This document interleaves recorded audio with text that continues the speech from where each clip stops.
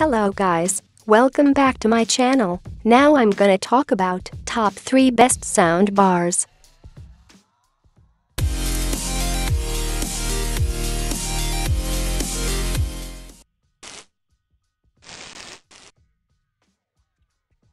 Starting at number 3, Poke Audio Magnify.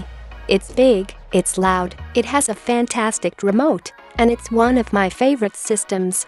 Although it's far from the most subtle bar on the market in terms of sound and won't be competing with the big boys for clarity and crispness, it's still one of the most pleasing to use and certainly among the easiest. In my opinion, this is one of the best mid-range soundbars around. The included sub is excellent too. This is the second Poke model on this list, and it's worth noting that the company has recently released a smaller version of this model, known as Magnifi Mini, a cute little bar less than 14 inches long, excluding the accompanying subwoofer. We haven't had a chance to try this yet, and we are skeptical that it will compete with the models on this list, but if you've got a small space, it's definitely worth looking at. Weirdly, it's more expensive than the actual Magnifi at the time of writing, which is something we can't figure out. More information and latest price are included in the description. Coming at number 2. Bose SoundTouch 300. On the one hand, there's a fair amount to recommend this Bose soundbar.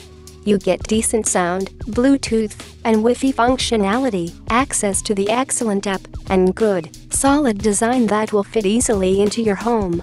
Unfortunately, the SoundTouch 300 has a few black marks against it. First up is the price, which is huge for what you get, and doesn't even add a subwoofer unless you're willing to pay the same amount again. Second is the fact that the sound, while perfectly passable, just isn't good enough to compete with some of the other models on this list. As such, although we are happy putting it on the list, the company is going to need to make some major changes in order to make it any higher. If you like the Bose aesthetic and style, then by all means, go for it, but this isn't our first choice. It does, however, come with an extra help option if you need assisting setting it up, which may be useful. And number 1 of this list. Cambridge Audio TV-B2. The Cambridge Audio TV-B2 is a doozy. In terms of pure tightness of sound and how accurately audio is reproduced, this is a superb piece of equipment, although outside of that, it doesn't really do enough to justify placing it higher, and it's not as loud as some of the other models. It can also be a little tricky to track down, like much of Cambridge Audio's gear, if you live outside the UK. That's not enough to keep it off the list. Cambridge Audio almost universally make good stuff, so it's no surprise that this soundbar is the way it is. Plus, you get Bluetooth streaming, an included subwoofer, and the ability to control it with your existing remote.